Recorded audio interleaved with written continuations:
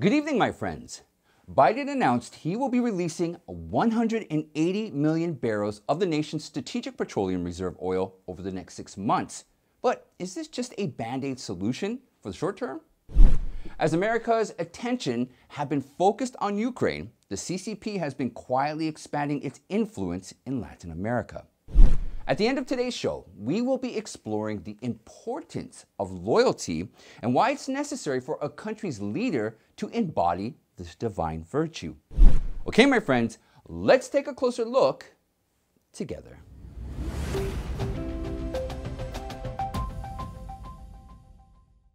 With inflation reaching a 40-year high, President Joe Biden has now decided to release 1/3 of the nation's strategic petroleum reserve. The president has declared to release an average of 1 million barrels per day for the next 6 months. Although it has not been made clear at what level the prices could go down after the release, according to the president, it could come down fairly significantly. If we look at the oil consumption limit last year, Americans alone consumed 20 million barrels of oil a day. So even if the administration releases 1 million barrels per day, in that case, it can only fulfill around 5% of the total oil needs of the country, despite it being the biggest ever oil release from the government in the last 50 years, thus making it difficult to control the oil prices in the long run. Now, according to Frank Macchiarola, the senior vice president of the American Petroleum Institute, this move will provide only a near-term relief and not a long-term solution. To ensure the oil reserves could be maintained in the future, the administration is now putting heavy pressure on the giant oil companies to increase their level of oil production. Surprisingly, the administration has found that despite obtaining drilling permits from the government, there are still 9,000 approved permits that the oil companies are not utilizing. This forced President Joe Biden to approve legislation that would impose heavy fees on such oil giants for leaving permit land wasted or unused for years. He said, make companies pay fees on wells from their leases that they have not used in years and on acres of public land hoarding without producing. The senior administration official described it as a use it or lose it policy. Now, the American Petroleum Institute, however, immediately shot back with the statement, leases get issued even before exploration for oil begins. It is not compulsory that every permit can produce oil showers. President and CEO of American Petroleum Institute, Mike Sommers, also said, the administration once again has a fundamental misunderstanding of how leases work. According to the White House, the president would also approve the complete utilization of the Defense Production Act that empowers him to boost the production of minerals that are an integral part of electric vehicles. This will increase their dependence on clean energy in an attempt to reduce their dependence on oil. Despite President Biden trying his best to curb the mass realization that his administration is failing, the recent NBC poll has revealed that around 63% of the American population is not satisfied with the way President Biden is handling the economy and the government. One of the wealthiest people in the world, Jianming, was detained by the Chinese authorities for bribery charges in 2018. And since then, he has not been seen by anyone. Well, it seems Hunter Biden might be aware of where he is exactly because of the details obtained by authorities from his laptop have shown strong evidence of a connection between him, Jianming, and the Chinese government. Senator Chuck Grassley and Ron Johnson recently presented some chilling bank records on the Senate floor that involved Hunter Biden and Jianming. As my colleague, the senior senator from Iowa, has shown, Hunter Biden and James Biden received millions of dollars from companies connected to the communist Chinese regime. But frankly, it's worse than that. These companies were effectively an arm of the Chinese government. This isn't Russian disinformation. These are hard facts backed up by bank records of actual financial records and transactions that prove just how connected the Bidens were and how compromised President Biden probably is. One such payment showed a wire transfer of a massive $100,000 to Hunter Biden's firm, Awaska, from CEFC China Energy that Jianming owned. Some of the other wire transfers include $5 million in 2017. The evidence became more compelling when it was found that Jianming had strong ties with the Chinese Communist Party and the People's Liberation Army. Although Democrats and several U.S. intelligence officials have denied the reports by claiming that it lacks credibility and could be part of the Russian disinformation campaign, Senator Ron Johnson said, "Bank records like this piece of evidence are pretty hard to deny and sweep under the rug. The evidence is stunning and it is growing." According to the Financial Crimes Enforcement Network report, when the relationship between Hunter Biden and Jianming was active, around $1.4 million were transferred from Hunter's company to the company controlled by Hunter's uncle, James Biden. This transaction now falls under money laundering, political corruption, and other related financial crimes. As the world is using every opportunity to end the Ukraine and Russia war, the CCP, on the other hand, is exploiting every opportunity to establish its strong presence in Latin America behind America's back. From building a historical dam in Ecuador to self-censoring Chinese illegal actions through the media, U.S. officials are now extremely concerned with China's growing economic and political influence in Latin American countries. During a subcommittee hearing, Senator Marco Rubio stated that the Chinese Communist Party is taking advantage of its economic importance and political relationships to encourage governments across the region to make decisions that favor the CCP and undermine democracy and free markets. However, many political leaders of Latin America and the Caribbean had expressed that they would prefer to work for the United States than China when they noticed that the Coca-Cola Sinclair Dam, built by China, has gone through 7,000 repairs till now. All these factors have now forced the Chief Development Officer at the U.S. International Development Finance, Andrew Herskowitz, to create a plan in providing financial support to businesses in Latin America and the Caribbean, with the objective of eradicating growing inequality and pushing more toward the long-term development needs of the region. Okay, to end today's program, I want to shine a light on what is good in this world and what good looks like. We need to inspire and we need to be inspired. So, if all we do is discuss all the bad things occurring in the world and not give equal focus on discussing what is good and how to move towards it, then we are enabling evil with our inaction. With that being said, I want to share with you an article from the Epoch Times Inspired section of their newspaper. This is my absolute favorite section, especially when I spend so much time reading news to prepare for shows. The negativity of the news can become a weight that holds heavy on my heart and my mind. But when I read these inspiring stories, it lifts me up. I feel light again and inspired to always keep my thoughts focused on the many blessings I do have in my life. And that allows me to live in an optimistic paradigm. So today, I will be reading the article, Loyalty, the Divine Virtue That Serves People and Safeguards Nations, an Enduring Value Commanding the Rise and Fall of Empires. It says it was written by the Epoch Inspired staff. Now, I want to be clear, I did not write this, and all credit goes to the Epoch staff who wrote this beautiful article. And if you don't have a subscription to the Epoch Times, I highly, highly recommend it. What I really enjoyed about this article is that it can serve as a measuring stick that can be held against our leaders. When we enlighten to how important and beneficial it is to have leaders that exhibit honorable traits, such as loyalty, which we'll discuss in this article, then it becomes easy to detect unhonorable leaders. But what I think is most important is that we can utilize this measuring stick on ourselves. We can use it to improve our character. Okay, without further ado, let's read the article.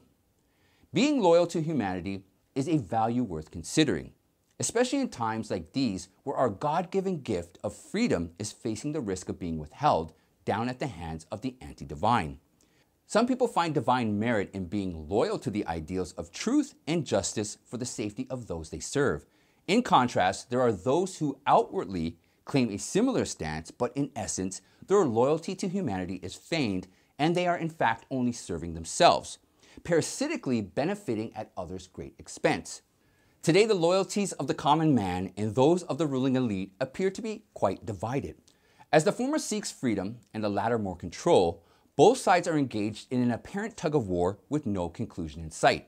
Whereas over the ages, the enduring virtue of loyalty with its divine ideals of truth, justice, freedom, respect, and faith have triumphed in safeguarding humanity, bringing people less suffering and more peace in their lives. It is perhaps that today we have gone wrong somewhere. History has shown that humanity flourishes and peace reigns when the virtue of loyalty is faithfully embodied among people.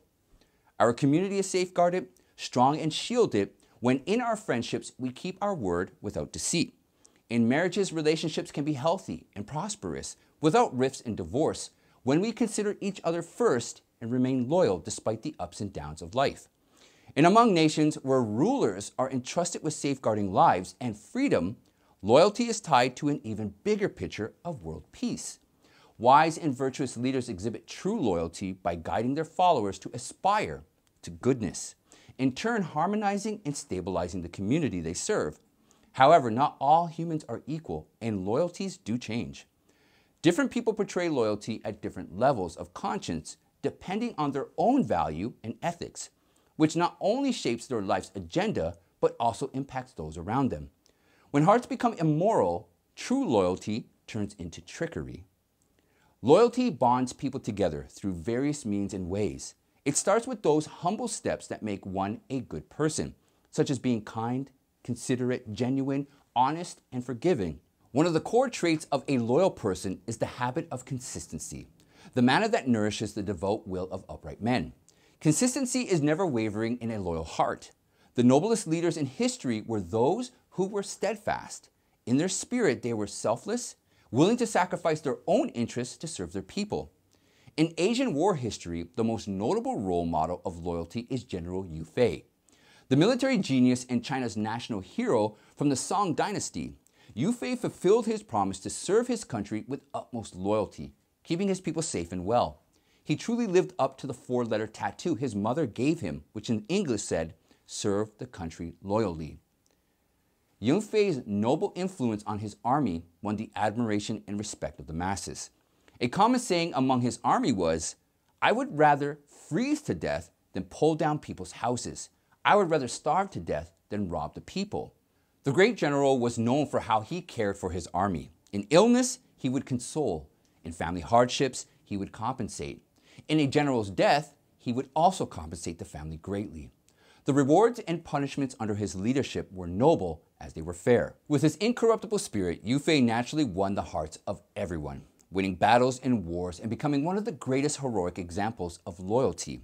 Yu Fei's service as a successful military leader not only validates the divine virtue of loyalty, but also demonstrates one of the highest forms of piety that only someone of excellent character could accomplish.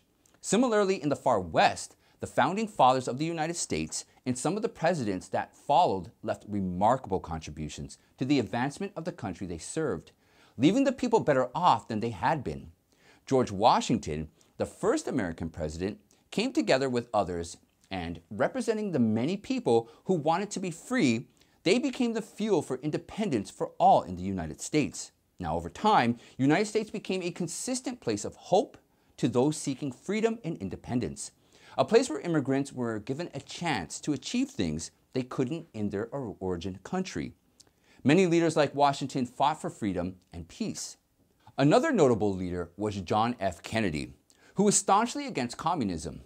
On August 12, 1952, in his speech to Congress, Kennedy talked about the urgency of containing the spread of communism, referring to the threat of the communist expansion as an enemy powerful, unrelenting, and implacable, who seeks to dominate the world by subversion and conspiracy, and when all else fails, to military force. According to Gilder Lehrman Institute of American History, a depraved character's hollow promises, which often appear to be made in good faith, but are not, are destined to be unfulfilled due to his self-serving loyalty. A classic example is how loyalty goes wrong for the people who serve communist and socialist regimes. A two-faced disloyal leader of such a government deceptively convinces you that they have your back if you devote your life to serving them in the way they command. But as history has shown, wherever communist regimes ruled, it didn't end well for those who served those regimes. Now, according to the Epoch Times exclusive series, How the Specter of Communism is Ruling Our World, communist leaders usually promote materialism and paint a story of paradise on earth, a supposed collective society without any classes, nations, or government.